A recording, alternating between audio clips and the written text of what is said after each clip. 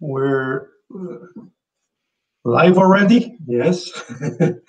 I'm happy to welcome you at the first event organized by 7 or 8 JUGs, so Java users groups from Poland. This is our first initiative, maybe not last, that depends on you. It's great that you made it to join us.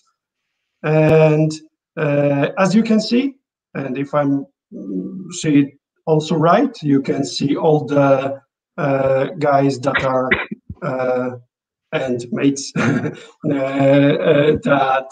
made it happen. So let me just welcome everyone here. Let me just bring you which Java users groups are behind that. So we have Bydgoszcz JUG that I'm representing. We have JSession from Białystok, represented by Łukasz. We have Lublin JUG that is not represented today, unfortunately. We have Trójmiasto JUG and Michał from Gdańsk. We have Silesia JUG and Marcin. We have Warsaw JUG and Wojtek. We have Wrocław JUG with Sebastian, and we have Zielona Góra JUG with Magda. So today's presentation will be led by Frank Delporte, and we will hear from him about Java and the Raspberry Pi programming. But that's not everything. We have some prizes for you. There are many ways to get them. So we have 4 Raspberry Pi. So after this presentation, when you'll be hungry to get programming on those embedded devices, you will have the ability to use one of that kits. We have Frank's books, so you will have more detailed information about how to start. And if you need some IDE to use, there will be some JetBrains licenses. And how to get them? So first way to get the Raspberry Pi is a little contest about our sponsor of the Raspberry Pi kits. And please be prepared. Yep, so on the next slide, there are 2 questions about our sponsor. And the first person who posts the good answer to these questions on our chat, the first one who pops up will get the first Raspberry Pi. So let's go right now. Okay, and so that's the question. Yeah, there's the question. 2 questions that you have to answer. The first person that puts the question on the chat wins. First question is, in which year Mobica, our sponsor, was founded? And the second, in which Polish cities Mobica has its office in? So the first person who will answer and put this answer on the chat of our channels will win the first starter kit. Okay, so go ahead, but that's not the only way to win prizes today. As your feedback is very valuable for us, we will provide you with the survey at the end of our meeting in our social media. You will have the link. And the ones that will provide the most valuable feedback, we will choose 2 of those authors and will honor them with the 2 Raspberry Pis. So that's the second way to win the prizes. But wait, there's more. We have another way, and there's another contest that you can be involved with. If you will be active on our today's meeting. So if you will have more comments or questions to Frank, then we will also honor you with the prizes. The prizes are the JetBrains products licenses that we have. We have many of them, so don't be worried and try to be active as much as you can. And the last way is a contest that will be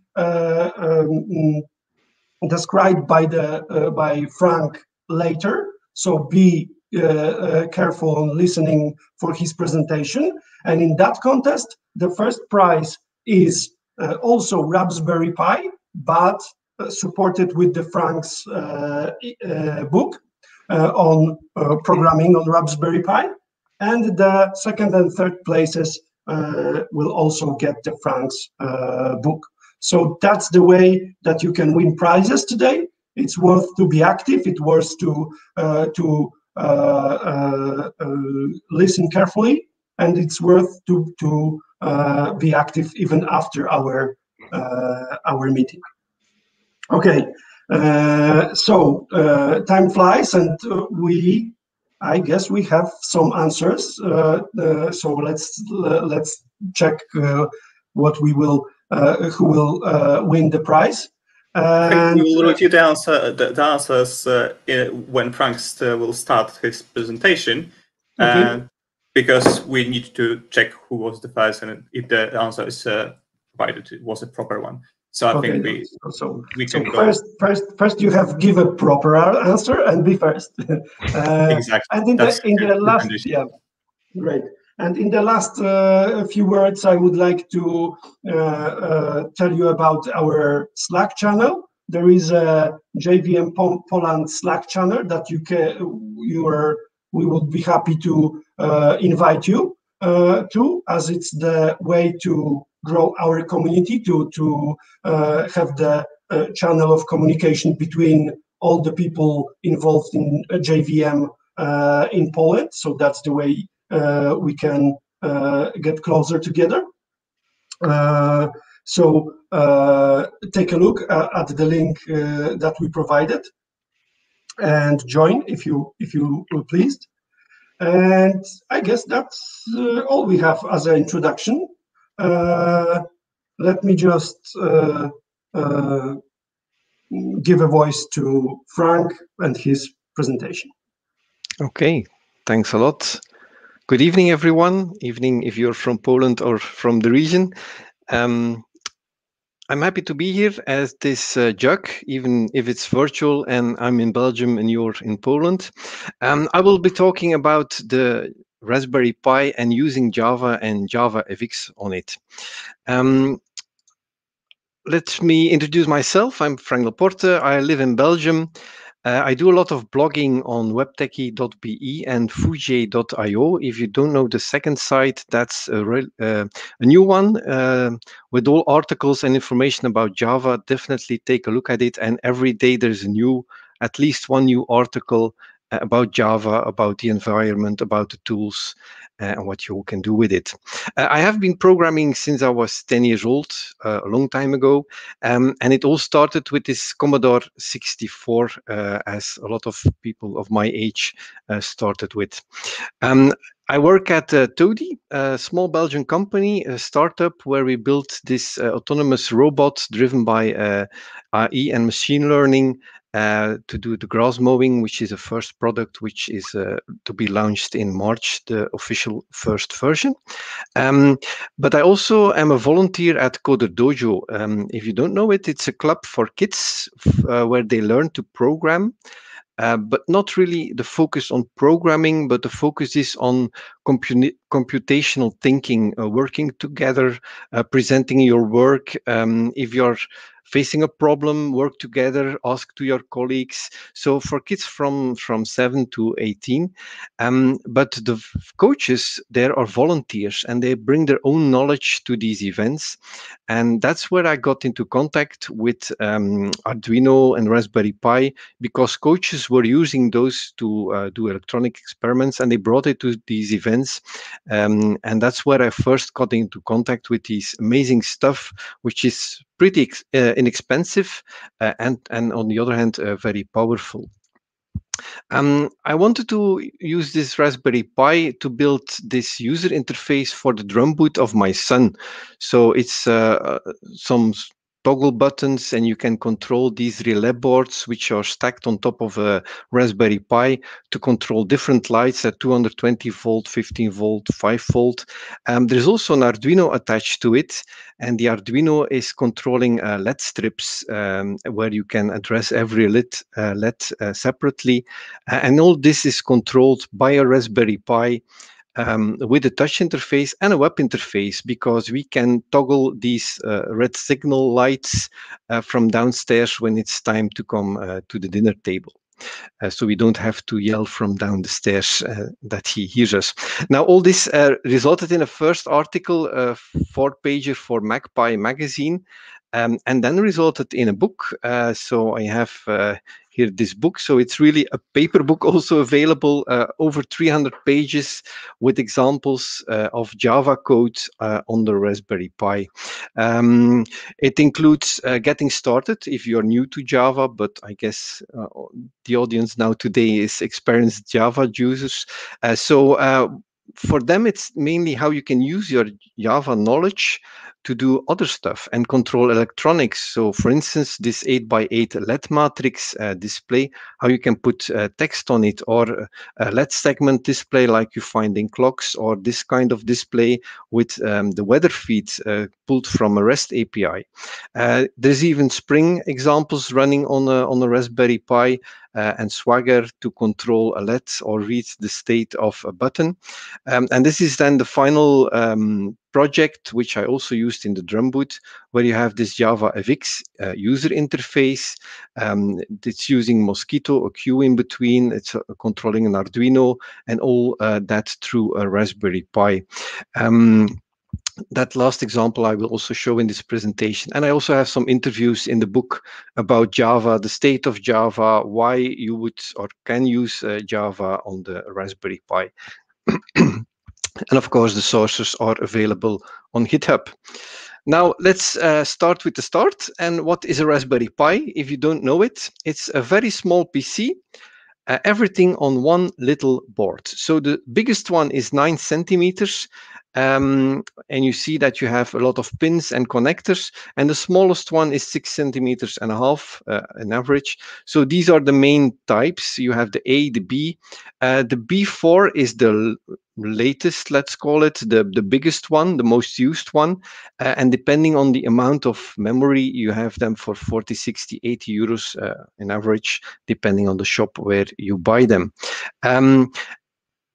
But last year, there were some new releases of these Raspberry Pis. So on the 19th of October, and I will never forget it because it was my birthday. So especially for my birthday, they launched the new Compute Module 4. And the Compute Module 4 is a bit special because you see there are no connectors on it. The connectors actually are on the bottom. And the idea of it is that you use it in your own electronics project. So you build a board around it. And there are 32 versions of this Compute Module 4, depending on the amount of memory, if there's Wi-Fi on board, these kind of configurations.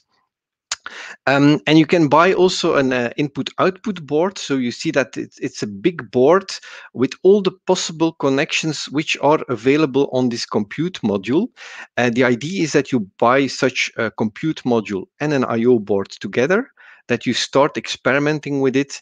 And when your project is finished, you build your own electronics baseboard with only the connections you need for your specific project. So for instance, if you're developing a machine and you want your specific connections on this board, you can build that, but put the compute module on top of it, and you have your full PC inside your own electronics project. Another launch last year was the Raspberry Pi 400. That's actually the same thing as the Raspberry Pi 4 with 4 gigabyte, but they redesigned the PCB, the board, to fit it in the existing Raspberry Pi official keyboard. And you see that you have a keyboard with all the connections at the back. So the only thing you have to add is a mouse and a screen and a power supply, of course, and you can get started. So this is a full PC inside a keyboard. Now, where did we see this before? A keyboard with everything inside it? Yes, indeed. My very first computer was exactly the same form factor. I have to admit that the design now is a lot better. But 35 years ago, I used this Commodore 64 and these connectors on the back to control my Lego trains. So I had this control center inside my computer to start and stop my Lego trains. And I could do that with some cheap electronic components connected to the back. And that's exactly the same thing you can do with the Raspberry Pi 4. You have this 40-pin connector at the back where you can connect a lot of stuff. Now, there are some big differences, of course, in this 35 years. There's a lot more memory, but the biggest comparison is the price. If you recalculate the price of that Commodore 64 to the current cost, it would be about 1,500 euros, while you now have the Raspberry Pi 400 for under 100 euros.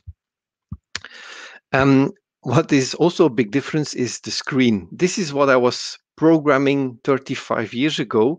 And this is what I was doing with the Raspberry Pi 4 that I used when I was writing the book.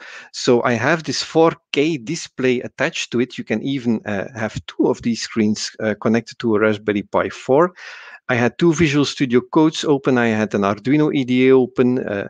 All that on one PC of, I think, 45 euros. So the screen is, I think, 10 times more expensive than the computer itself. Now, why would you use Java on the Raspberry Pi? I get asked that a lot. Wasn't the Raspberry Pi designed for Python? Actually, it was. So when they were designing this board, they wanted to have a fruity name. You had the apple, which was already popular at that time. So they wanted to have something similar. So they came up with a fruit being the raspberry, and they were using Python and the number pi. So it became the Raspberry Pi. But to my opinion, it could also have been the Raspberry J or Java or whatever, because Java works just as well on this little board. Why would you use Java if you're already a Java user? Simply, you can do it. You have your knowledge. You know your language. You can do the same thing on the Raspberry Pi. And on the other hand, if you combine it with electronics, you will learn a lot of new stuff of how you use electronics, how you control it, how you interface with it. That's all new stuff if you're just a software programmer and you come into this hardware world. I don't have to defend Java here, but there are a lot of people who are saying, yeah, Java is too old, it's outdated, it's not evolving.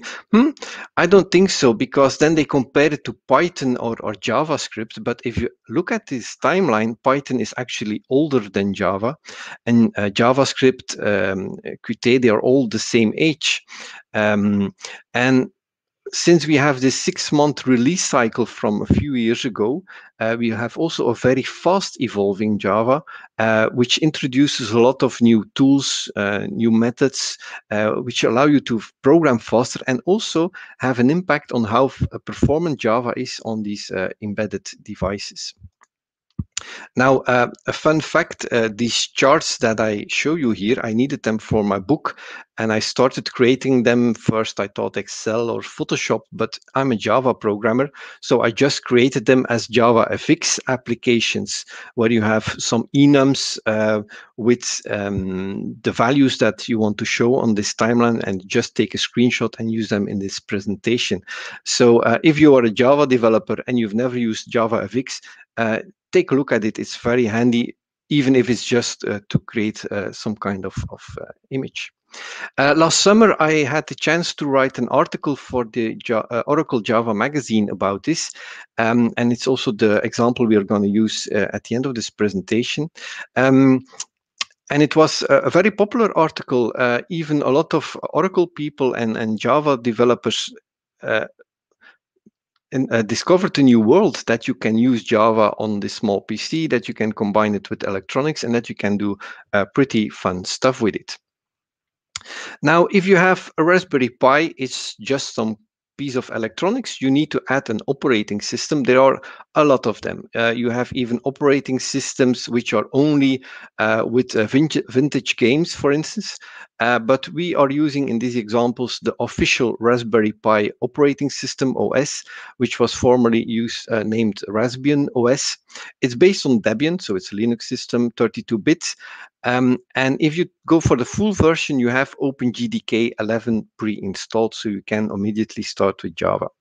There is also a 64-bit version of this operating system. You can already find it. It's not finalized yet and not official release, but it is available. So if you go for this full Raspberry Pi OS operating system, you get a lot of pre-installed tools.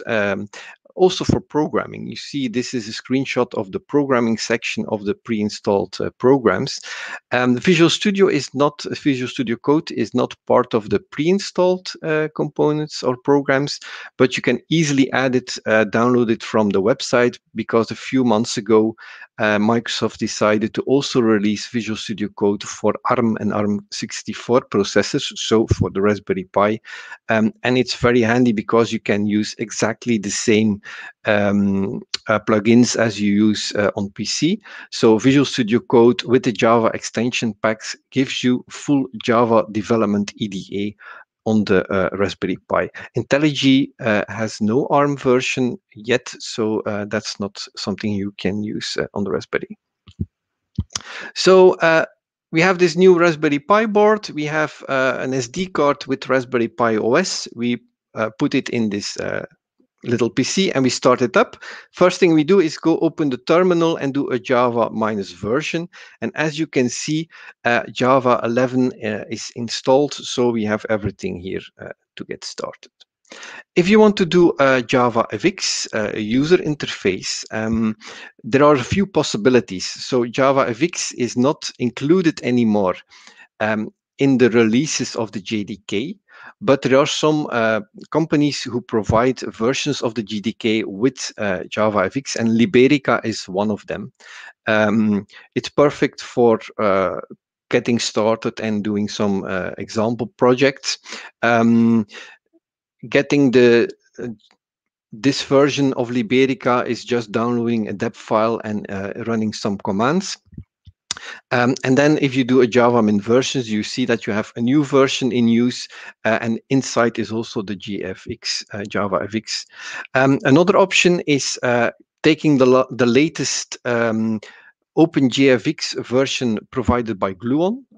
Gluon is the main contributor and maintainer of JavaFX, and on their website they have, for the latest versions, the ongoing releases, ongoing versions, they have also an ARM version specifically for the Raspberry Pi.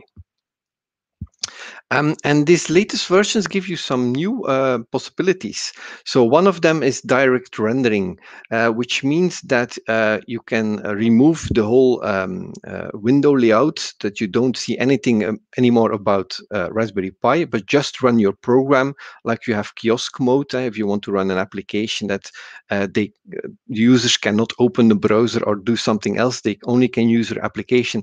That's perfectly possible with JavaFX on Raspberry Pi. If you look into this video on the right, that's SpaceFX, developed by Gerrit Grunwald.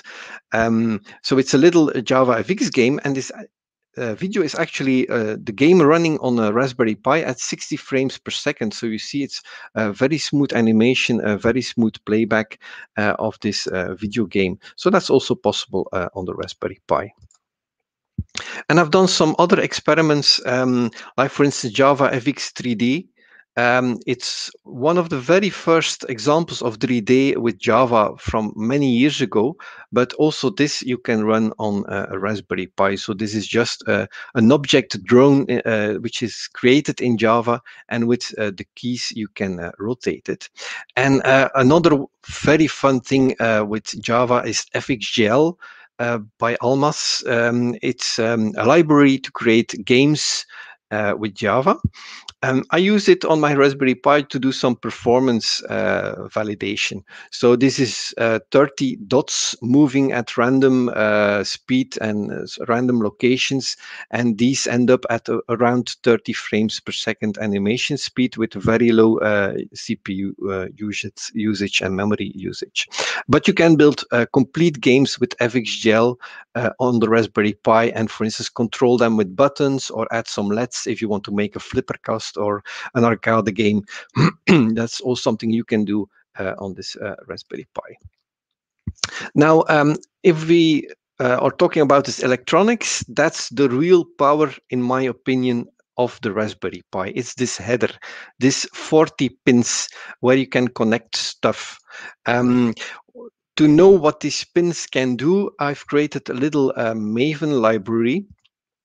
And this Maven library contains some enums with the types of pins and which pins are actually on the Raspberry Pi. So the latest Raspberry Pis have a 40-pin header.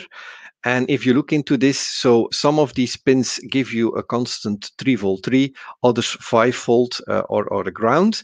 And the other ones, you can control them by software. So you can put them on or off, do some communication with it, and control devices.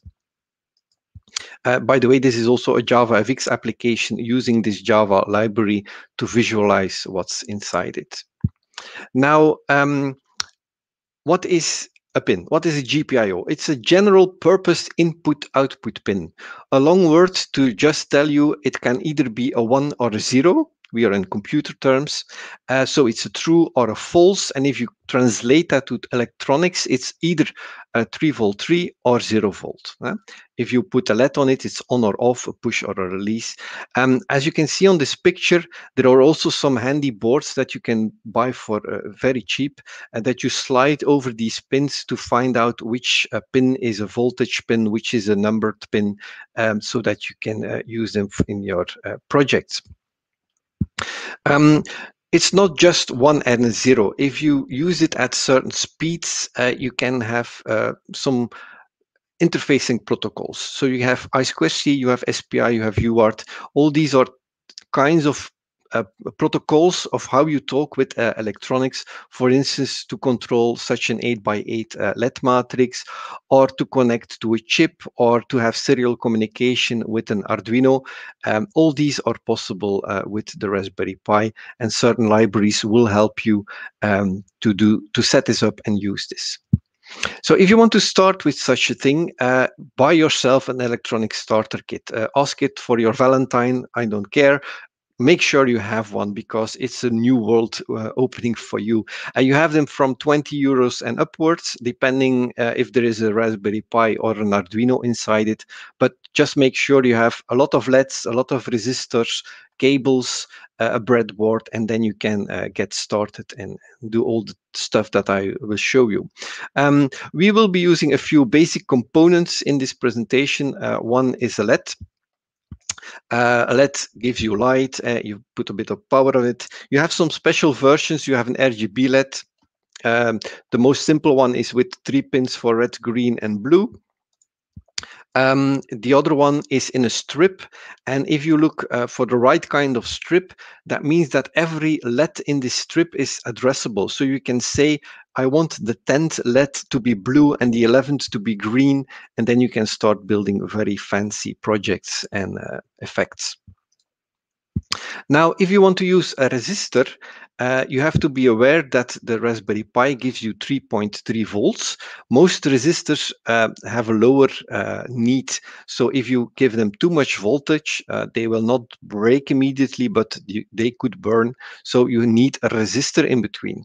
Now, to calculate which value you need for that resistor, again, I have this, I explained this also in the book, a small Java library which explains you the colors on these LEDs, on these resistors, excuse me. And if you put them in the right order in this tool, it will tell you that, for instance, this resistor in this picture is a 1 mega ohm resistor. And on the other side, you have this little calculation tool that if you have a Raspberry Pi of 3V 3 and you have a LED of 2V 2 with a certain ampere, what resistor you have to put in between. For your info, in the most electronic starter kits, you have a 330 ohm or 220 ohm resistor. You can use those. That means that your LED will be less bright, but that's not an issue. You will still see it light up. Now, this Maven library that you saw in the previous slide, I used it to create even an app for it. And the fun part is, if you're not interested in all this electronics, but you want to start using Java and JavaFX to build mobile apps, this is the post where you have to be. It is a small JavaFX application which is published on GitHub, and with 5 different GitHub actions, it builds a native application for both Windows, Mac, Linux, and then it pushes also a version to the App Store of Apple and to the Google Play Store, all controlled by GitHub. So the only thing you have to do is build your application once, you run it on your PC to test it, and if you're happy with it, you push it to GitHub, and a few minutes later, you have native applications for operating systems, and it's even pushed into the Play Store for testing. One of the very big hidden gems of Java and JavaFX is that you can do really powerful mobile application development. So you can find it in the App Store. It's for free, so I don't earn a thing if you download it. Now let's start with a small experiment. I have here a button which is connected to a pin, so it gets 3V 3 and it goes back to a pin, and I have an output pin and going through a resistor and a LED. Now we're using these pins, not that important to understand, but this is how it looks like. So if you start doing these experiments with electronics, you have these breadboards and some cables, and you can plug everything in. Now, this is what it looks like if I glue that breadboard on my screen, and I use the terminal just to test it. So I tell to my Raspberry Pi that I want to use this pin 3 as an output pin, and then by sending a 1 or a 0, so putting it on a high voltage or low voltage, I can see that my LED goes on and off. This is just terminal. We're not in the Java side yet. Now, for the button, I can do the same. So I can say to my Raspberry Pi, I want to use pin 5 as an input pin. Now I can read the state of this pin. So it's not pressed, it's a 0. And if you press on the button and you read it, it's a 1. So this is very basic usage of electronics on the Raspberry Pi. If we go into Java, we can actually do exactly the same as we did in the terminal, and is execute these terminal commands. So you see, for instance, here, this is plain Java, no libraries, no dependencies, just using standard Java to execute some commands like telling this pin 3 to be an output pin and then toggle it 10 times. So if we look how this works on the Raspberry Pi, we have this simple Java file with this code. You see, we don't need any imports or whatever. And because this is Java 11, we can run this Java file without compiling it. That's another very handy feature of Java 11. If you have a small Java file or class that you want to test, that you can actually just run it. You can just start it. So you see, we just called this Java file, let it run, and it toggles our LED 10 times on and off. Very basic, I know, no rocket science. This is not part of this presentation either, but I just want to show you how you can easily, with a single Java file, learn something new on the Raspberry Pi. Okay. Now let's introduce some real Java and the library, being Pi4J. Python for Java, Raspberry Pi for Java. It's an I/O library which facilitates programming electronic components for the Raspberry Pi. So it's a library inside your Java application which will call native libraries on the Raspberry Pi, which talk to the GPIOs and then control these GPIOs or read or whatever. Now, this Pi4J project exists already since 2012, and currently we are in version 1.3, which was just released last month.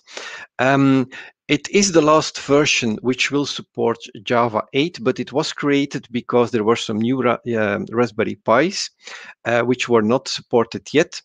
And it also has an upgrade script to update one of the dependencies so that everyone can get started also with these latest Raspberry Pis. There is also a 1.4 version which is now being tested, which will be built for Java 11.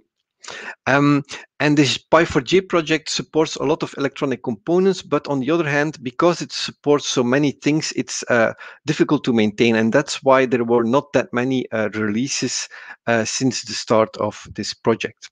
And there's one big problem with this library, and that is it relies on wiring Pi. This is the underlying framework used to talk with these GPIOs, and it got deprecated last year, 2 years ago even.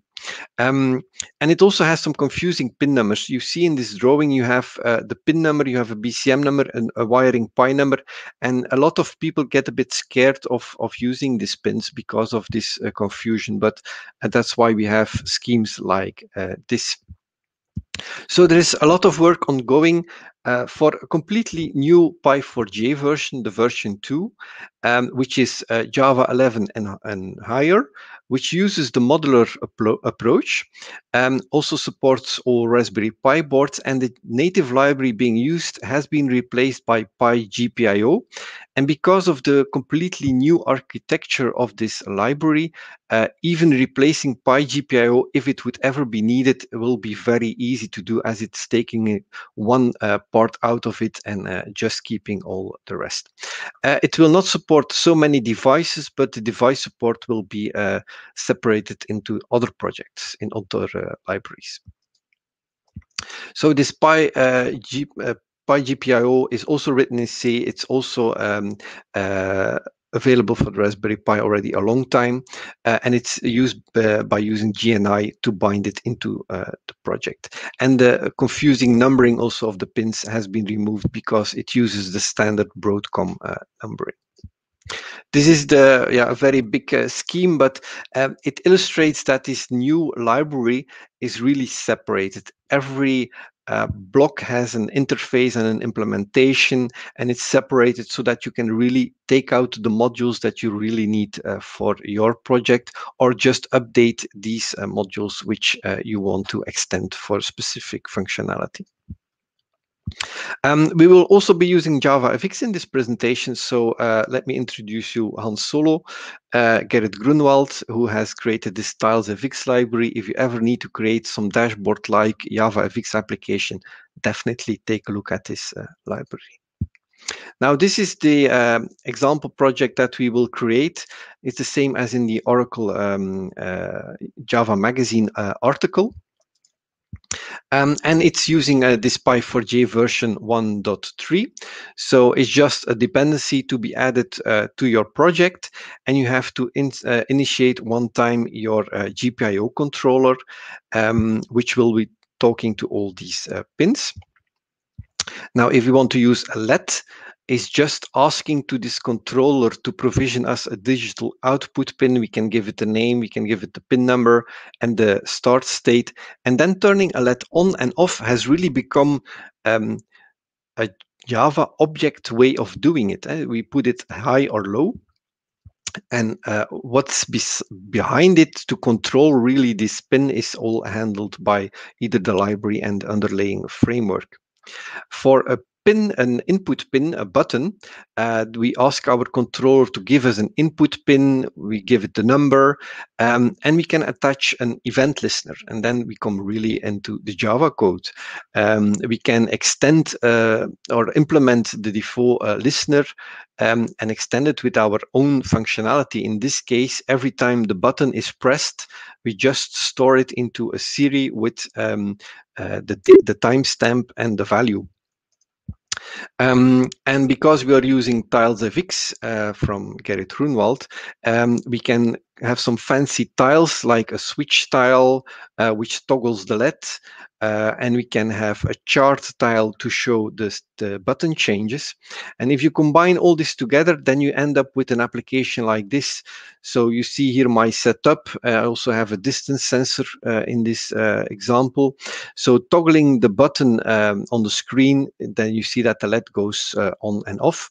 And if you push the button, then you see on the lower part of the screen that the chart is has some extra points. Every second, this program also does a measurement of the distance sensor, and that's what you see in the upper screen. And all this is running on a Raspberry Pi with, I think the screen costs about 60 or 70 euros. It's a 7-inch screen and it's even touch. So you can do the same, exactly same by controlling on the screen. Okay. Just a fun experiment, 2 of these distance sensors and a distance tile of JavaFX, and you have something like this. Small intermezzo. Okay, let's move on and go to a first example of Pi4J version 2. It's a bit the same setup with a button and a LED. By the way, the version 2 of Pi4J already has a website which moved last week to GitHub. Also, we use also GitHub Actions now to publish it with their new action flow. It's really handy. Go check it out if you didn't do that yet. Now for Pi4J, you see we added a lot of commands in this example code that you can very easily understand how it works.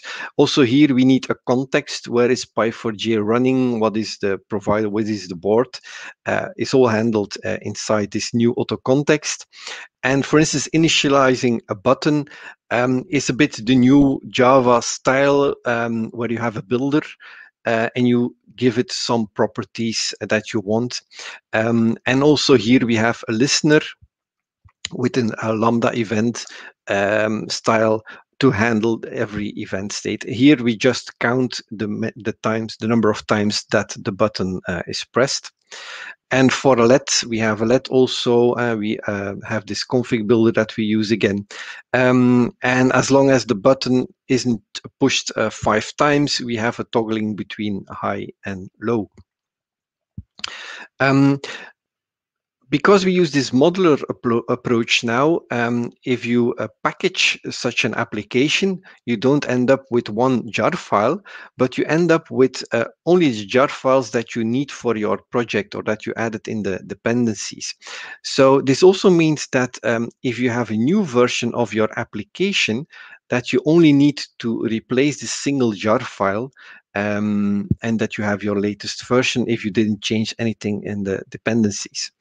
The Maven file will also copy a run file into your project, into this distribution directory, so that you have everything to start your application. So you just have to do a sudo run and your application will start. I have one extra example I want you to show you. It's the one I use in the drum boot. It's with a Mosquitto queue. So what is a queue if you never used a queue before? So you have, let's call it a post box somewhere in between, and you have a client which says to this post box, I want to receive messages. And on the other side, you have a sender which can send messages into this queue. And if you send a message into it, if you publish a message, it will go to the client. This is a very simple approach, one-on-one. You don't really need a queue there, but the queue becomes a lot more powerful if you have different senders, different subscribers. Some subscribers want to receive everything, another only wants to receive a specific type of messages. All this becomes possible with the queue, and Mosquitto is just one example of a queue. You also have Rabbit and Kafka and others, but Mosquitto is also available and smooth running on the Raspberry Pi, and that's why I used that one. For this example, I have the web browser running on a PC. I have on the Raspberry Pi the Mosquitto, but also the application itself. On the other side, you could also have another PC also running a JavaFX application to also show what's happening through this Mosquitto. But I also have an Arduino board, which is another type of electronic components, a microcontroller, which is also connected to this Mosquitto through Wi-Fi and getting all the messages from this Mosquitto queue. And what we are doing in this setup is everything goes to this Mosquitto to start certain LED effects, LED strip effects, which are controlled by this Arduino. So the Arduino is the client receiving all these messages and handling the LED effects or controlling the LED effects. Now, installing Mosquitto on a Raspberry Pi is very easy. It's just a sudo apt install and then telling what Mosquitto application you want. In this case, I also install the clients because that allows you to test everything inside the terminal. So you can have a subscriber terminal and you can have a publisher, and everything you publish in one site, in one terminal, you will see it in the other terminal. And then I extended this example with a JavaFX example where it also shows you all the messages in the list view which get published, but you can also publish something from here. It ends up in the queue and you see it both in the terminal and in the JavaFX application. And then, yeah, the real power of Java is for me JavaFX to build user interfaces, and not only business-like applications, but also something like this, which is completely styled with CSS. Again, a component of Gerrit Grunwald, this color selection wheels. So all these buttons are just Java buttons, but with some CSS styling. They are completely not boring buttons anymore, but they are colored and they have some effects. In this JavaFX application or Java application, I also included Undertow, the web server, which allows you to have a web page which is accessible from everywhere in your house, and you can control certain stuff on your Raspberry Pi or even on the Arduino by just using this queue. Now, if you combine all this, then you see that you have this JavaFX application. And if you select here the run effect, then you see that on the LED strip, we have this one red light LED going through. We have a fading rainbow is just cycling through all the colors. The speed can be changed. And every effect that is selected here, you see on the screen that it's in the terminal shown as a new message pushed to this message queue, to this Mosquitto queue. And at the bottom, you have the Arduino, which is receiving all these messages. And then you have the web interface, the red alert, come to the dinner table, is controlled through this web interface. Okay. I'm nearly finished. I showed what I wanted to show you. What did I hope that you learned from this presentation is that Java and JavaFX on the Raspberry Pi really work. It's just put it on it, run it, start it, and you have your Java version working on it. I have done tests with Spring, with Quarkus. It's just Java, and you have your Java virtual machine for the Raspberry Pi, so you can run it exactly the same. JavaFX is a bit special because it needs support for all the graphics drivers for all the different platforms, but there are specific implementations inside Java, OpenJFX, for the Raspberry Pi. Now, if you combine all this with electronics, you really enter into a new world where you learn new stuff. My previous company where I worked, I had a lot of electronics colleagues, and they were constantly talking about I2C and all these SPI and all these other protocols, and those were new to me. And then by doing some very fun and simple experiments on the Raspberry Pi, I understood what they needed, and I could better talk to them and know what could be the limit of data going too fast, for instance. And it is because you're using Java and you have this amazing world of libraries. With minimal code, you can do a lot of big things. So a Spring application, which is only a few classes and a few lines, gives you a database, a REST interface with Swagger, which runs perfectly smooth on the Raspberry Pi. And there's a lot of things that we can look forward to because there is a lot of involvement going on, not only in Java and JavaFX, but also into this native compilation where you have GraalVM building very small native applications, which starts in seconds or milliseconds. We have Pi4J and this new version 2, which is coming. So there will be a lot of work this year in this version 2. We are with a few people inside this project, but we will get support from a Swiss university to push this project forward, and a few students will join this project. If you want to learn more, I invite you to my website, my blog, webtechie.be. I'm pretty active on Twitter, following all this evolvement in this fascinating world. And I'm also one of the writers on the Fuji.io website, and we have a category there specifically aimed at the Raspberry Pi. And I can only ask you to build, to experiment, to have fun.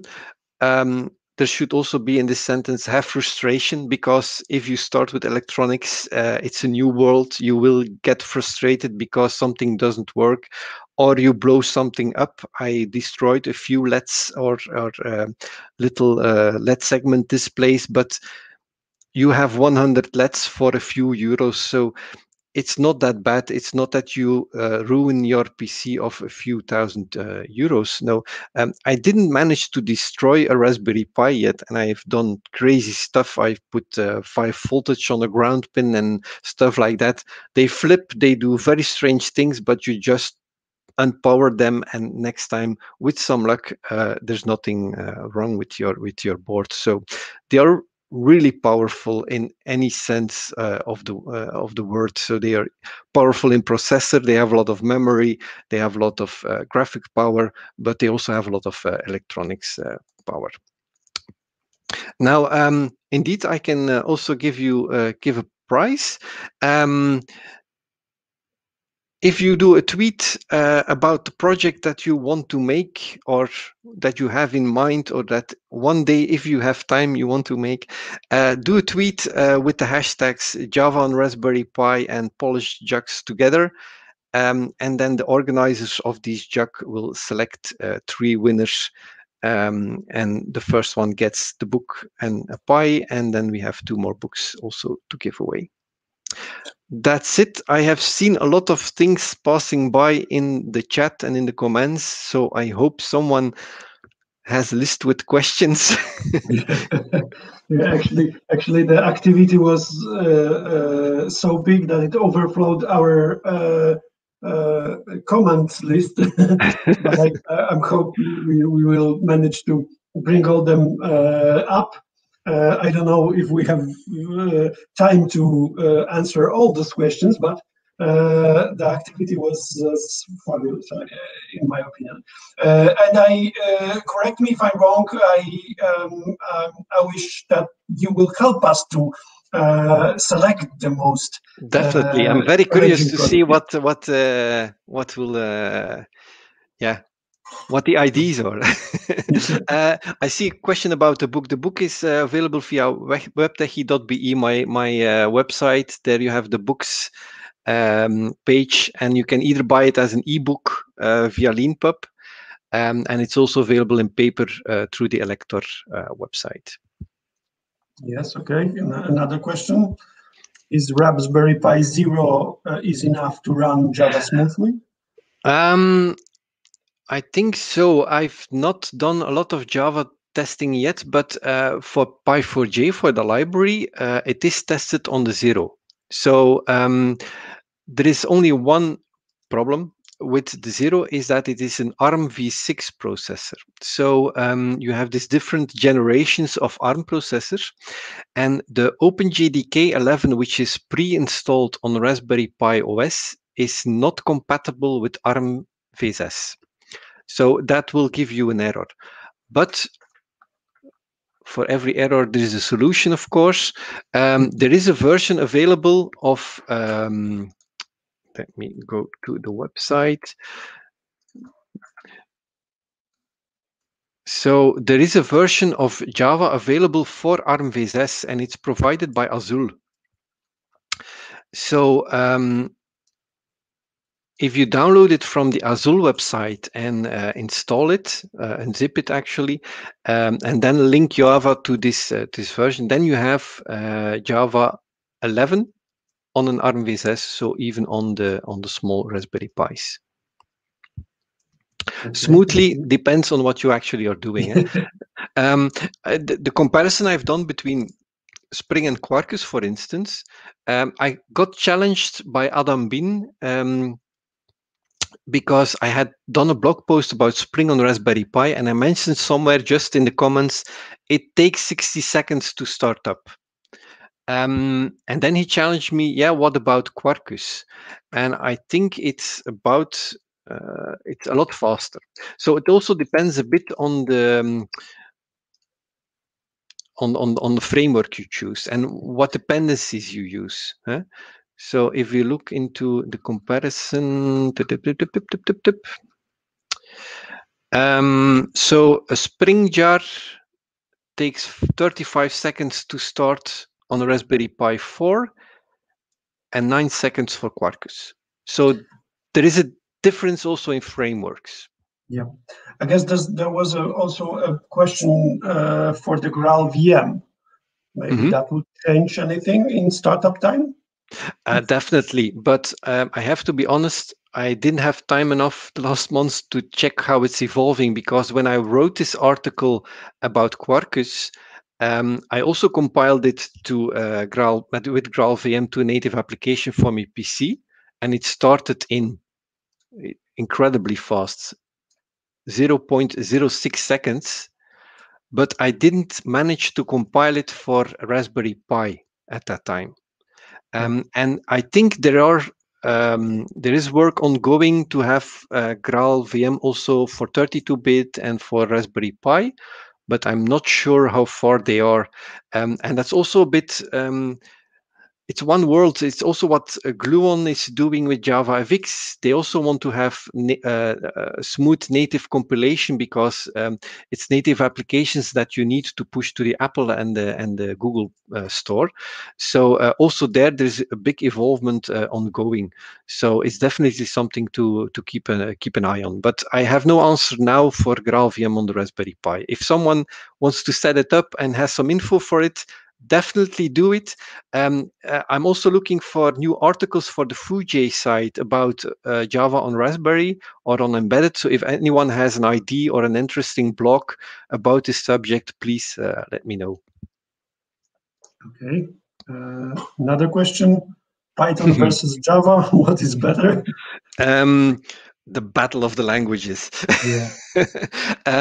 I have no preference. It's you have to pick the tool that you know, and that is the best fit for the job. I'm a Java developer. That's also why I started doing Java on Raspberry Pi. But one of the examples in the book I didn't really find the best way to control a chip to do something. So I call from my Java a Python file to do something. So is there a best language? No. There is the language which fits your needs and that you know. And in some cases, that's Java. Where I definitely choose Java is for the interface. I once created a Pong game with Python, and it was a disaster. I didn't like how you built a user interface with Python. And if I see what you can do with JavaFX, it's so smooth, it's so easy, it is Java. it is really it are Java objects. So you use them just like you'd use a database object or whatever, and you do the styling with CSS. So if you ever done some website development and you know CSS, then you can style JavaFX applications. So is Python better? Probably for some stuff, but I just love Java more. Great answer. Thanks. Another question. Which Java version is first working on RPI? First. Well, actually, until the previous one, we were working with Java 8. Now I have Java 11 is pre-installed now, but I have compiled from sources Java also on a Raspberry Pi. I want to find it back. It's somewhere here in the articles. So I think it takes 45 to 50 minutes to have a Raspberry Pi 4 GB, pulling all the sources from GitHub from Java and compiling it, and you end up with Java, I think it was 16 or 17 running on the Raspberry Pi. I have no idea if lower than 8 will work, but if you're still on 8, you should move. Because this year normally we have Java 17, which is then a long-term supported version, I think. So yeah, even Java 11 is outdated. Yeah. Another question. There's one thing I can say I didn't mention, I think. One of the examples I showed was using JavaFX 15 together with Java 11 on the Raspberry Pi. So keep in mind, if you're using JavaFX and you want to use the latest things of JavaFX, you can use the latest one from Gluon, but combine it with the default Java 11. That works. So it's not that JavaFX version X needs Java version X. They can they live next to each other. It's not that there are some breaking changes in one of them. That's great. Okay, thanks. How many vendors provides its implementation of Java to Raspberry Pi? As we have them a lot lately. Yeah, there are more and more. I don't know all of them, but so you have OpenJDK, which is pre-installed, and you have definitely Azul and Liberica. They have versions. And there will be more, but I'm not sure. I'm not sure about Adopt OpenJDK, if you can find them there. But on the FuJ side, there is a lot of info about distributions of Java. I have to check it. And if I will extend that question to if are any vendors that provide additional value. For example, is Azul the Ferrari for the Raspberry Pi? What they especially do, and I think it's both Azul and Liberica who do that, is you can have a minified version of the GDK.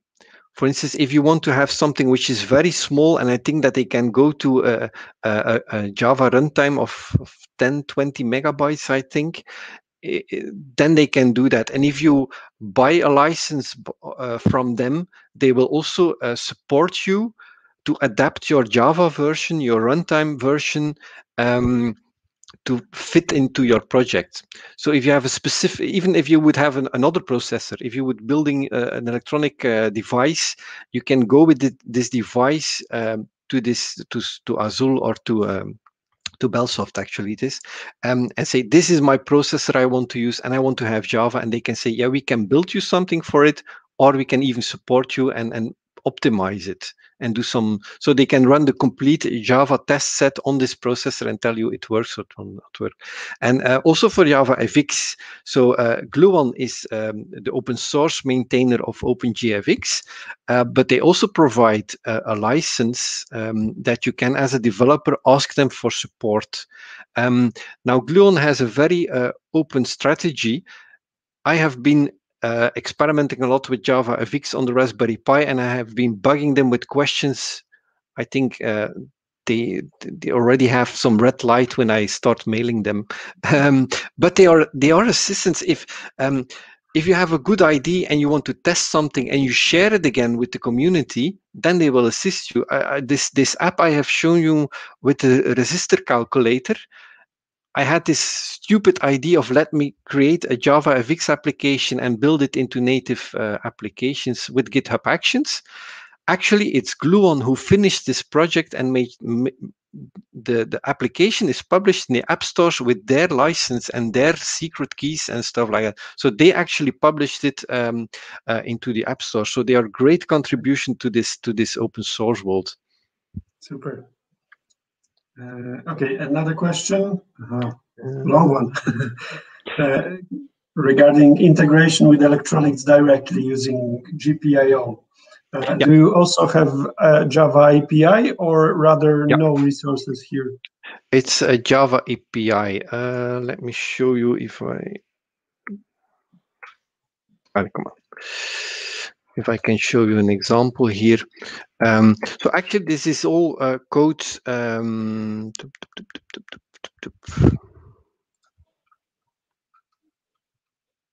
So this is, for instance, a bit longer example. Oh, a bit bigger. So this is a bit a longer example. So this is using this Pi4J library. So you set up a controller. This is the GPIO controller. And then you say, yeah, I want to use an output pin. So this is, for instance, to control a LED. And it's connected on GPIO 1, and it starts with a high state. So it will be on as soon as this pin is initialized. And then you have some options here. So you can put it to low. You can toggle it if you're not aware of the current state. Then you have some pulses and stuff like that. So these are the simple things for just controlling a LED. But then you have serial communication. You have all these other types of stuff that you can do with the controls. So actually, this is all inside Java, really as a Java API. So indeed, Pi4J, if you use that into your project, then you can have this this kind of interface. The quickest example to show if you are interested is the version 2 of the Pi4J website. Still in development. It's a snapshot version, this version 2 that we have at this moment, but it works. I have it here on a Raspberry Pi running. And this is all explaining the very basics, how you get started, what dependency you need, and then how you toggle it. So this is all plain Java code. You don't have to worry about what's underneath it. You don't need to do any Python stuff or C stuff. That's all handled by the library, which includes a GNI to call this native code. Okay. Super, thank you. Another question. I know you can run containers in example Docker on Raspberry. So the question is if there are any already prepared Java containers for ARM? No. That's a good idea. What Robert Savage did, so Robert Savage is the creator of Pi4J. He has created, so to do native compilation of our library, he has created these Docker images. Oops. And these Docker images, what has he done here?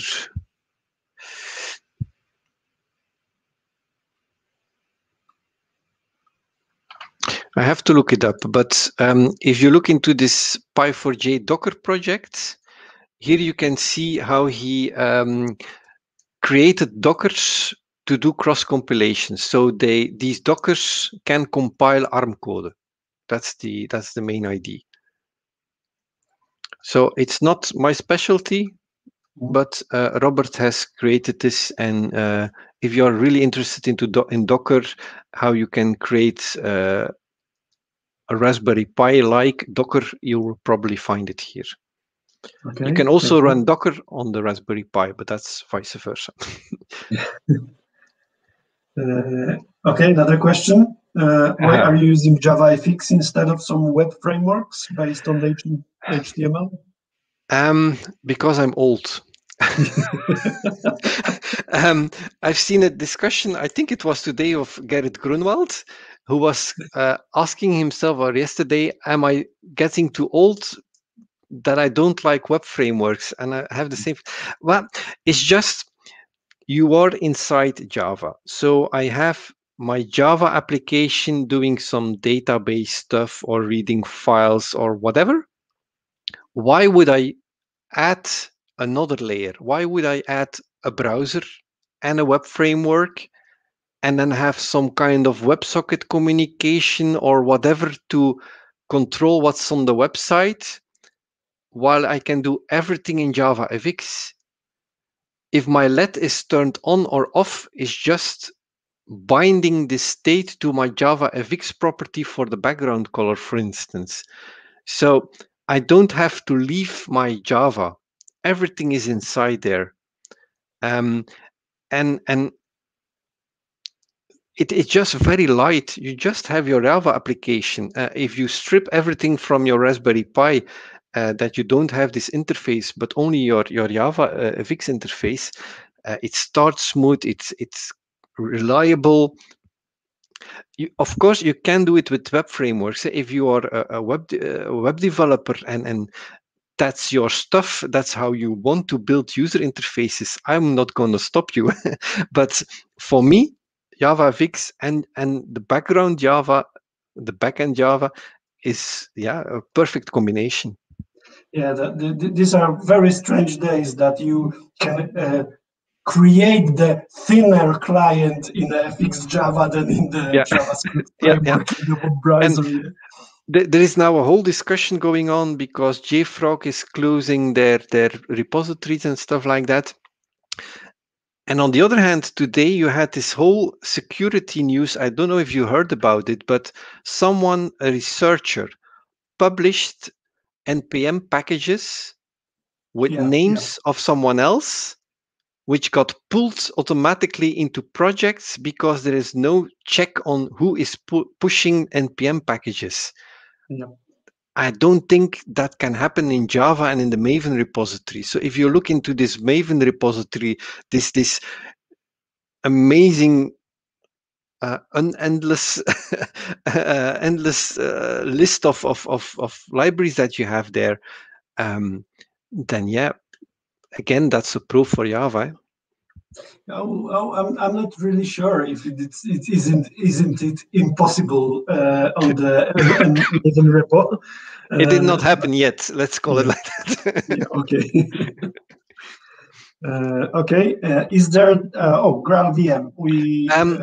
I'm not sure. I have to investigate further. When I did this blog post about comparing Spring to Quarkus on Raspberry Pi, I also mentioned I didn't succeed in building GraalVM, and some guys from GraalVM answered at that moment, it's something we need to investigate and push.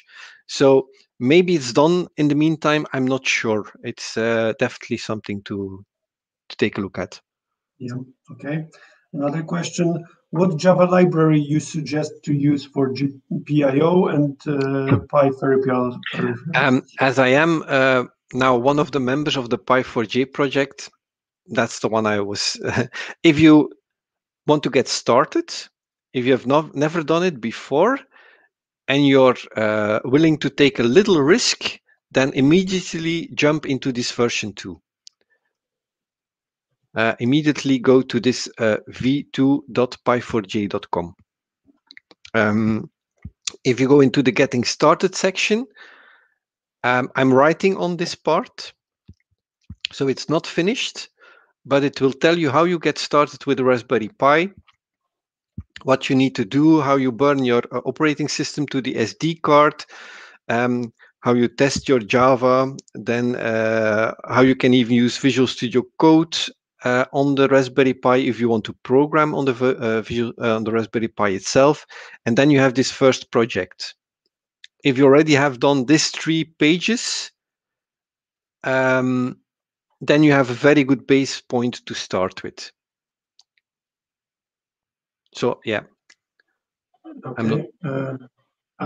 Is there? No. I guess that without the context. No.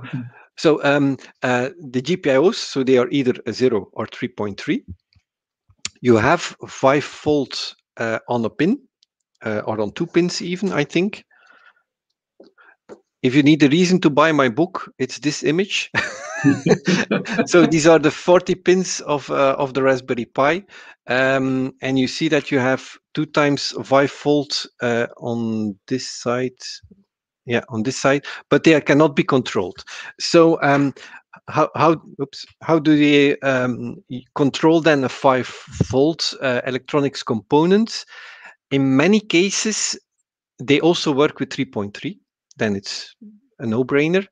And in other cases, you have, I forget the name, of course, you have these small components who take 3-volt 3 on one side and output 5-volt on the other side. So you have these small components that you can put in between.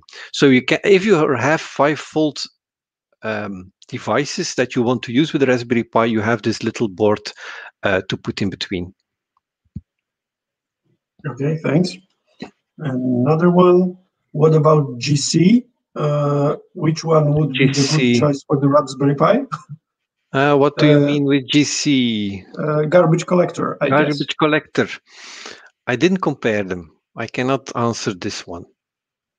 Maybe Epsilon. That does nothing.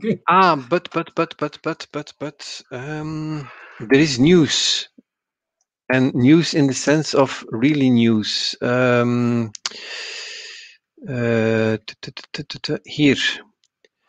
Someone compiled, someone being Alexei. Yeah, Alexei Shapiev. Yeah, and he tweeted this 4 hours ago. JDK 17 on the Raspberry Pi 3 with very, very small pauses. Yeah. So, which garbage collector? I don't know, but let's just all jump to Java 17. Okay. Okay, I got old Raspberry Pi 1B board. Is it worth to start with, or should I look for the new version? I don't have such a board, so I cannot tell you. My oldest board is a 3.1.2, so I think it's dating from 2014. And there it works if I install the Azul JDK, which is for ARM v6. But for an 1B board, let me know. Try it. Yeah. Okay, another one. Is there some kind of emulator which doesn't require attaching it to the hardware and let play with the lights and buttons? We have some IDs for version 2 of Pi4J for that, but you have that for Arduino, definitely. You can design your Arduino C code in some web tools, and it will act and show you everything like you are doing it in I don't think for Raspberry Pi or Java, no. But it's a great idea for version 2 of the library. Yeah.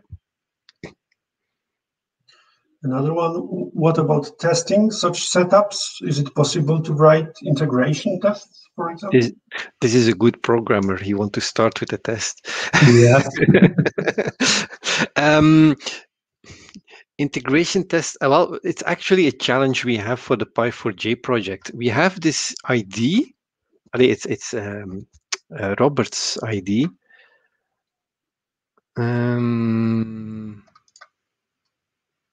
To do this.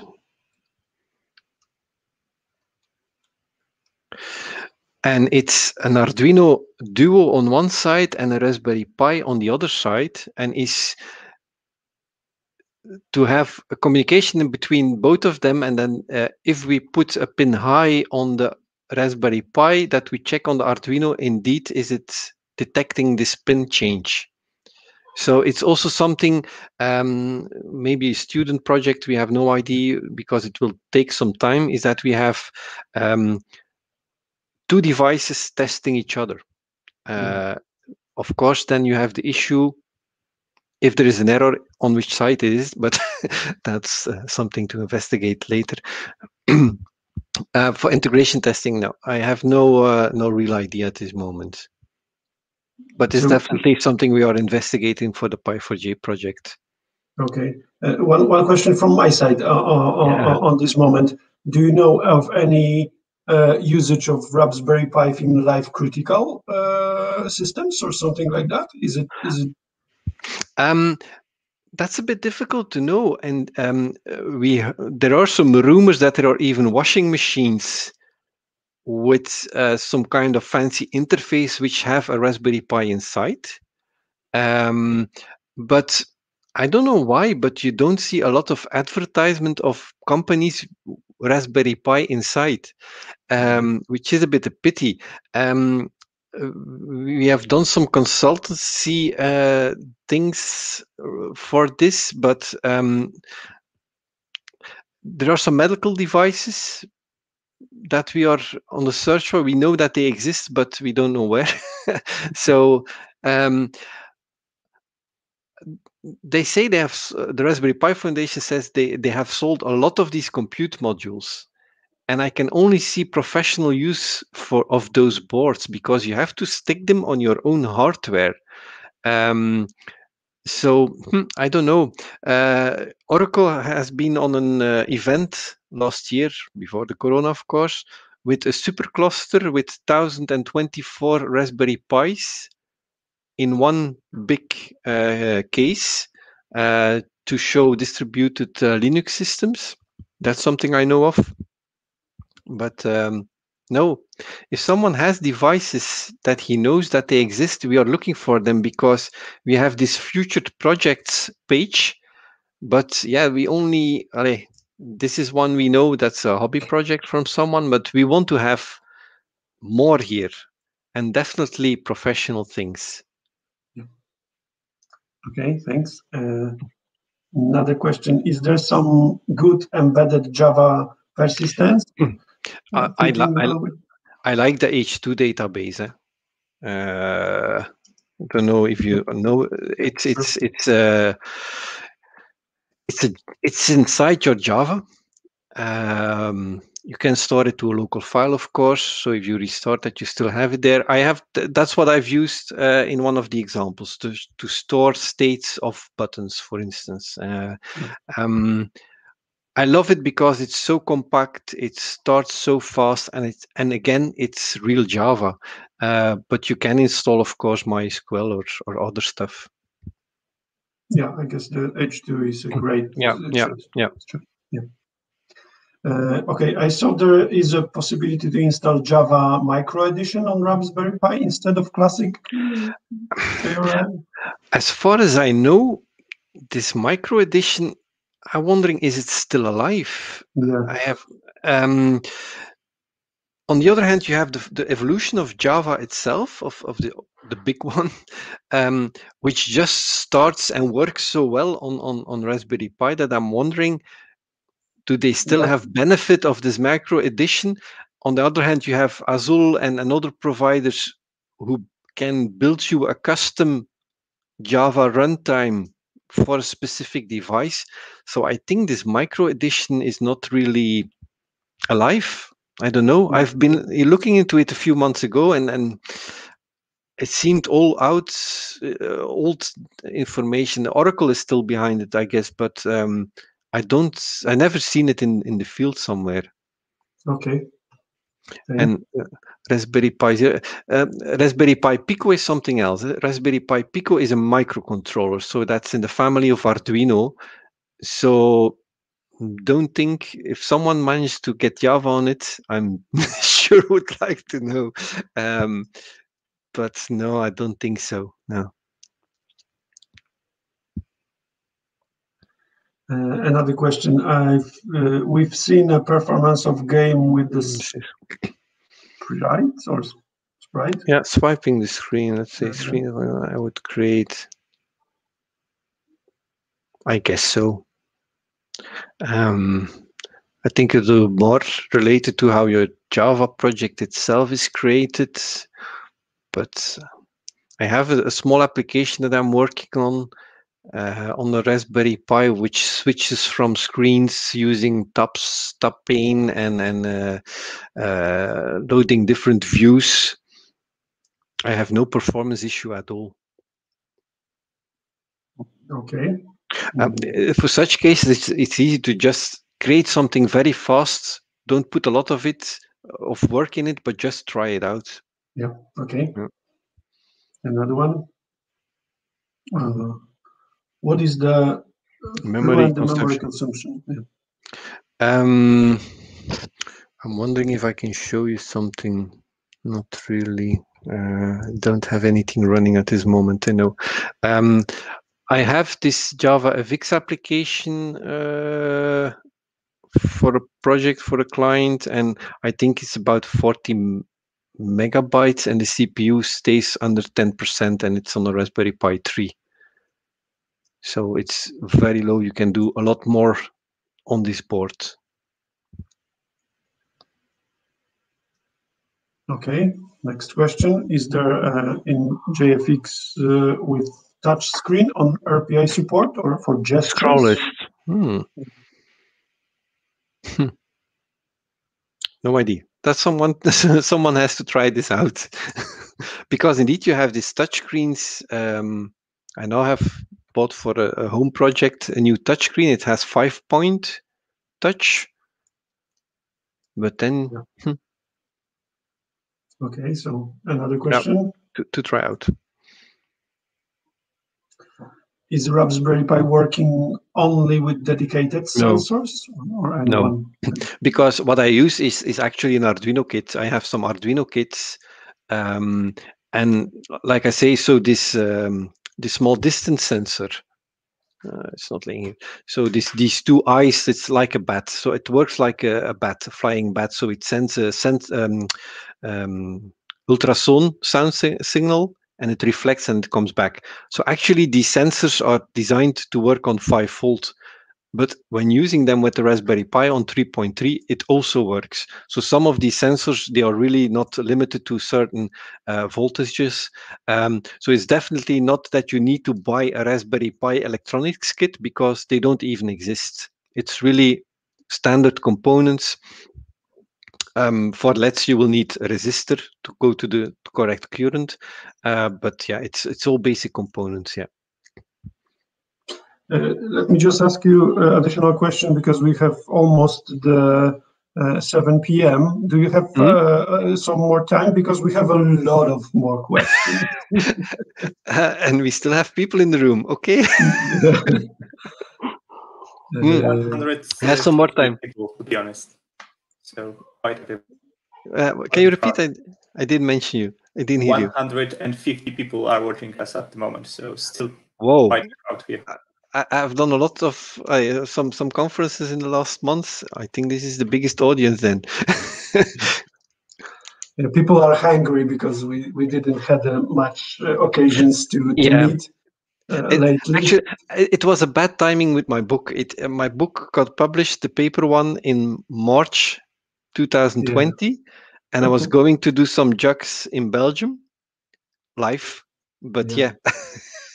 Yeah, but worst timing or best timing, because we had a lot of time to do some side jobs on the Raspberry Pi. Yeah, indeed. And even in my previous job, because of Corona, they shut down the company completely for 7 weeks.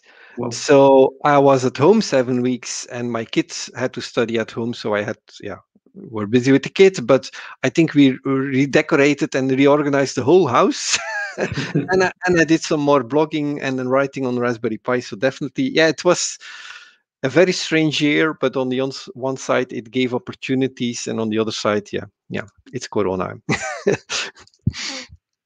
Okay. Questions.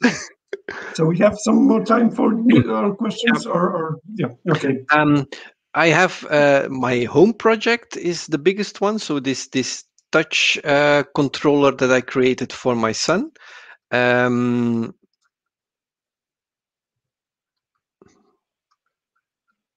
So with these screens, it's the biggest because it combines both a queue, an Arduino, a Raspberry Pi, electronics, some relay boards, but the electronics interfaces are rather limited. So it's controlling 8 relais and then some serial communication to the Arduino to do the LED strips. And then I have some projects, professional, but they are professional, so I cannot mention them all. But yeah,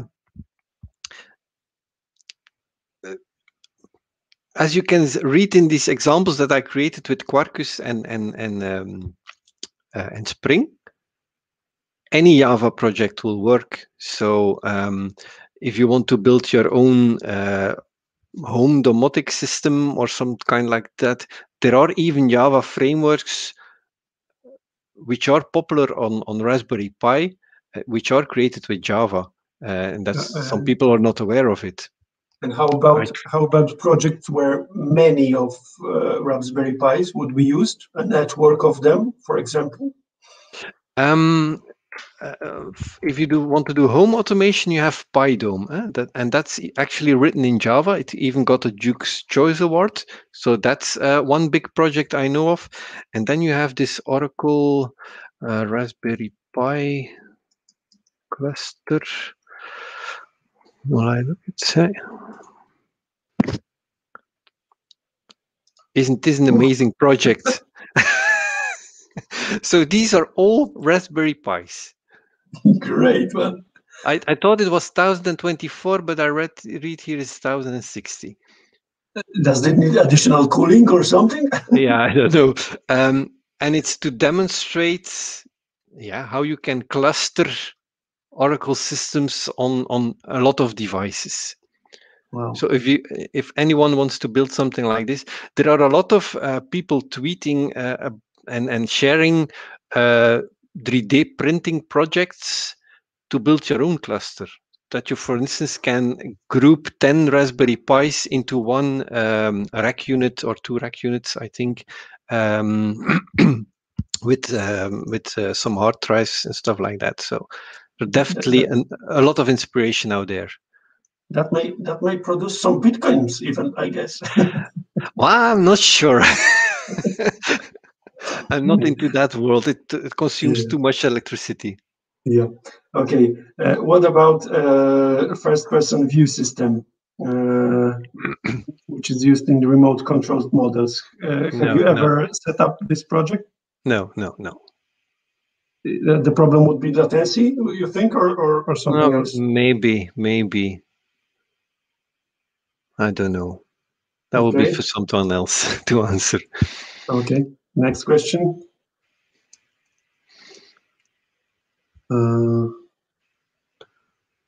Just let us find another one.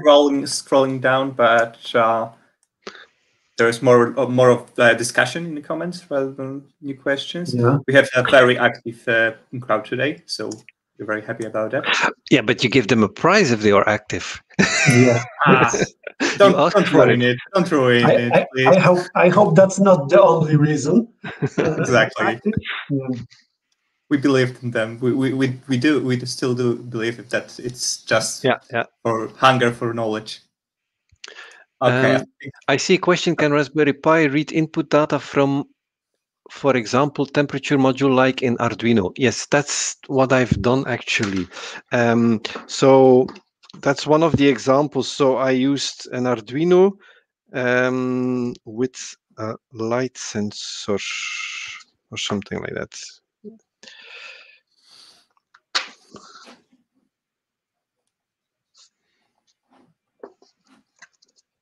Let me find it back.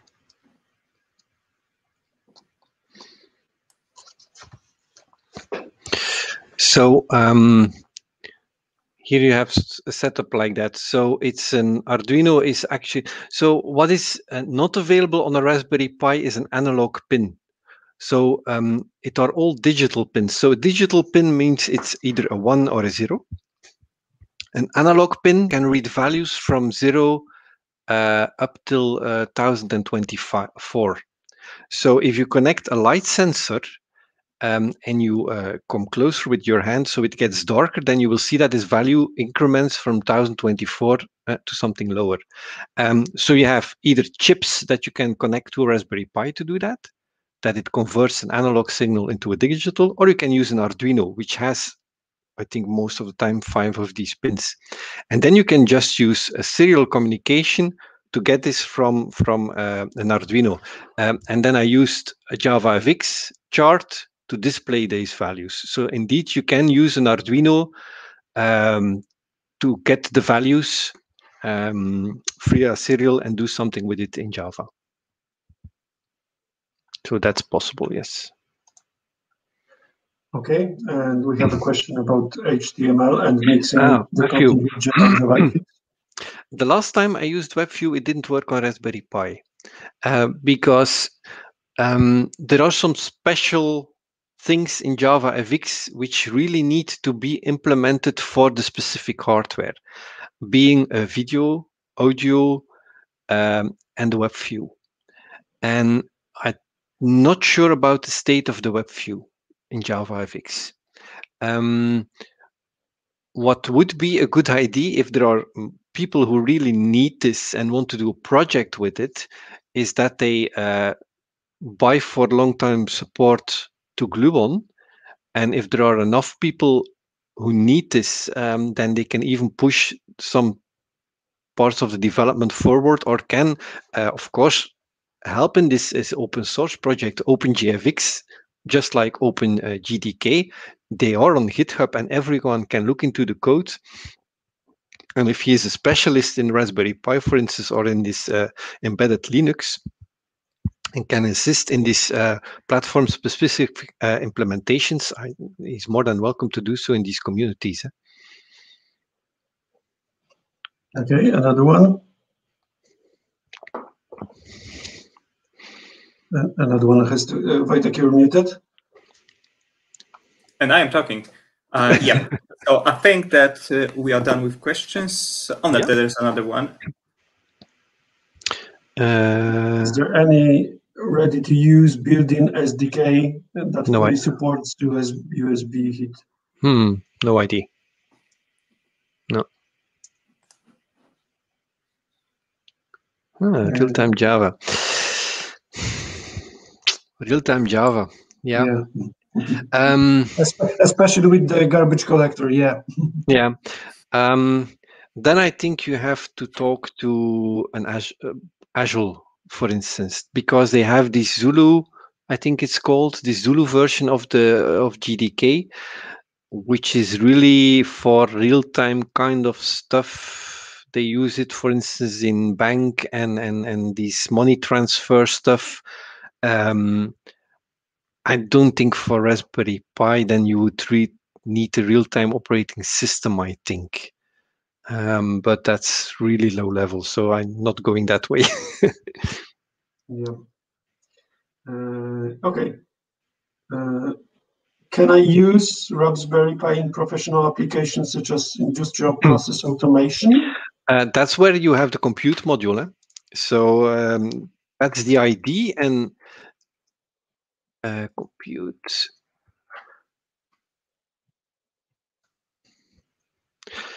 So that's where you have these modules for. So that's the ID. So this is a full Raspberry Pi 4.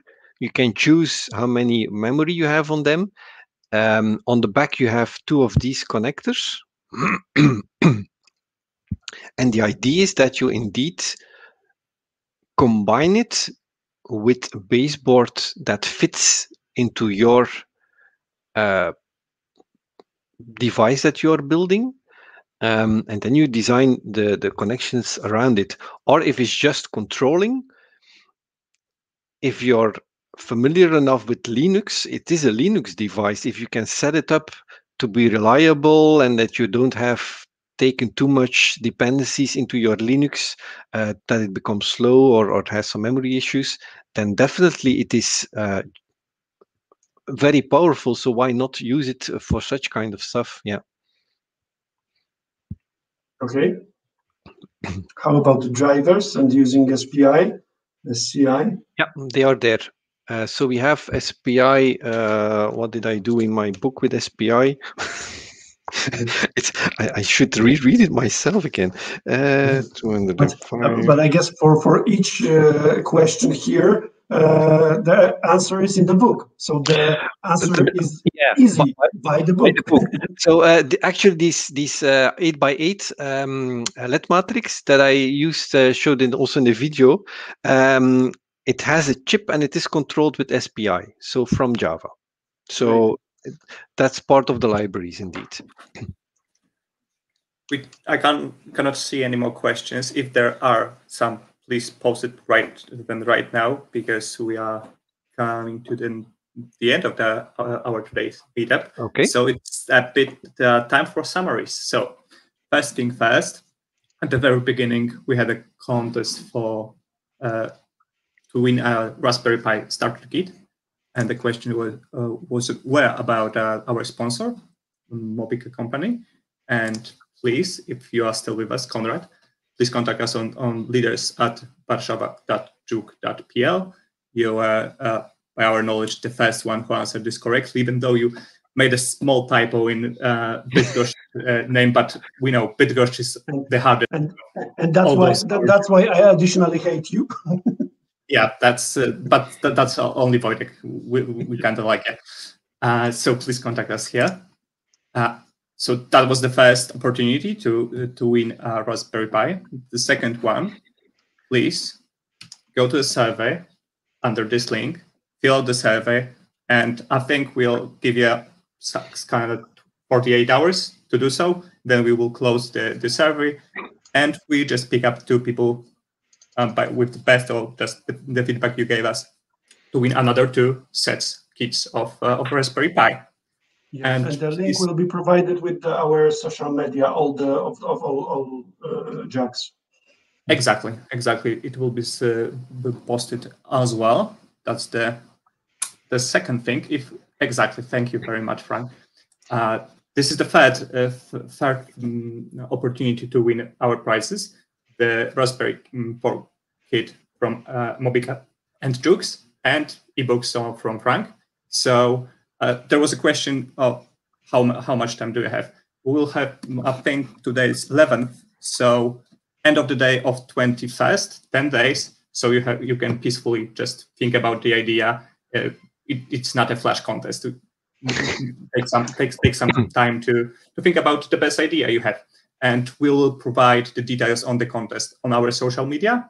So other than that, what you can see here, we will provide more details on our Twitter, Facebook accounts. So just follow us. But the contest itself, it will be on Twitter. Yeah, and sorry to interrupt you. If you don't have a Twitter account, you can always ask us to retweet your question, which will be sent by the email, for example. You can find us on Slack, for example. If there is something like that, find us on Slack, and we'll try to figure something out. But maybe we will post it in your behalf.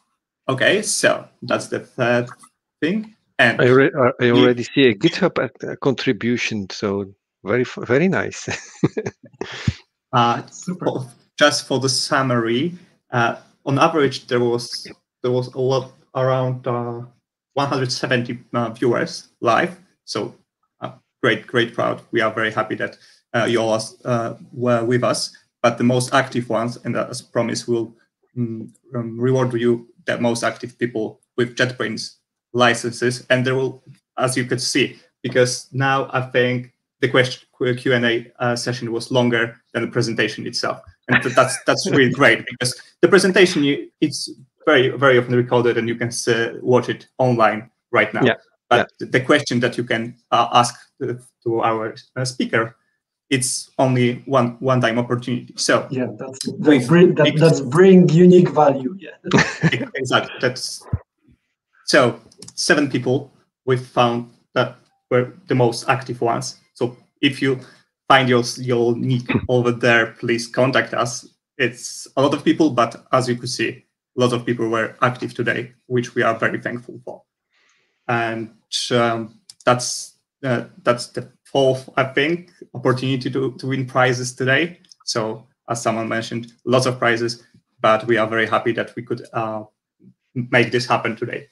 And when I'm thinking about making this happen, I also wanted to thank Piotr Przybył, who I think around November 1st mentioned about doing something on Twitter and together with Frank.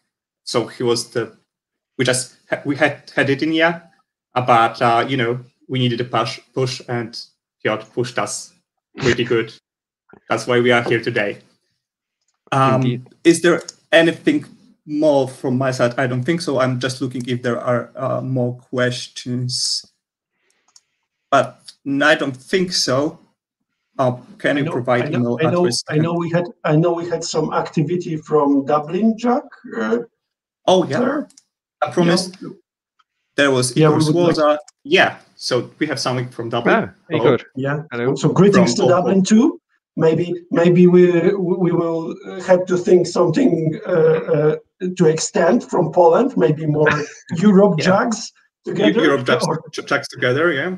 By the way, there are some articles from Igor also on the 4J site, who is also doing Java on Raspberry Pi.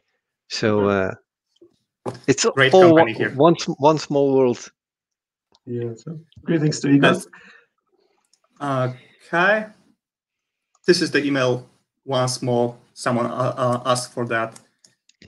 We will try to provide those details once more on our social media. So if you missed it, all of our destination on the YouTube channels of our JUGs, those recordings will be available just after the end of the session. So don't worry, it won't get missing. And I think that's all. I'm looking if every of our JUG leaders are there to just wave goodbye. I cannot see one of them, but I'll just Yeah. I have a proposition on each our live sessions when we are just on site seeing the speaker has the applause at the end, and I think you deserve the applause here. And in that limited audition, we can provide the applause for you. So big applause for Frank. Thanks a lot. And thanks a lot for organizing and combining all these JUGs. It's really amazing. Yeah, I think so too. Thank you for every organizer, because those are people that are behind all of the events that you can watch on your local JUGs. But now we were able to do something together. So huge shout out for you guys too as well. Yeah. Okay, super. Thank you very much. In these difficult times, there are pros and cons, as you said, Frank. The pros is that we can make it together. I guess if there wouldn't be pandemic, we wouldn't think about it. And now that's something good. Good takeaway from that. And thank you very much for your attendance, for your presentation. Thank everyone who attended, the viewers for the activity. Thanks for thanks leaders for the organizing. And I guess that's not the last time we meet, I guess. We asked you in the survey if it's something you liked. So if the answer will be yes, we will be back, and if the answer is no, we will be back together probably as well, because we just really enjoyed what we did here. Yeah. Okay, I think that's all, Wojtek. Everything we can. Yep. So thank you very much, everybody. Thank you, everybody. Thank you for Frank for being here tonight, and see you next time. Okay. Good evening. Bye-bye. Bye.